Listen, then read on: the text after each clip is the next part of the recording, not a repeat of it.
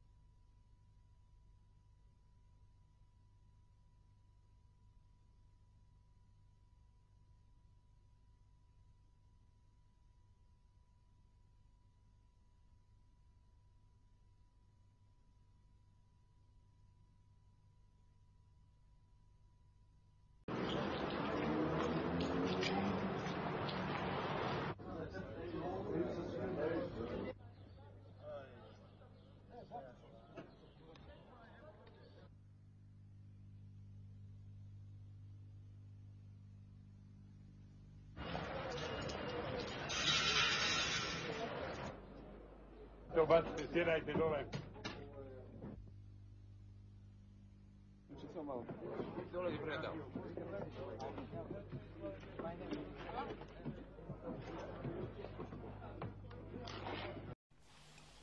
For 45 years, Muslims, Serbs and Croats lived in peace in Bosnia, the capital Sarajevo, a model of ethnic harmony.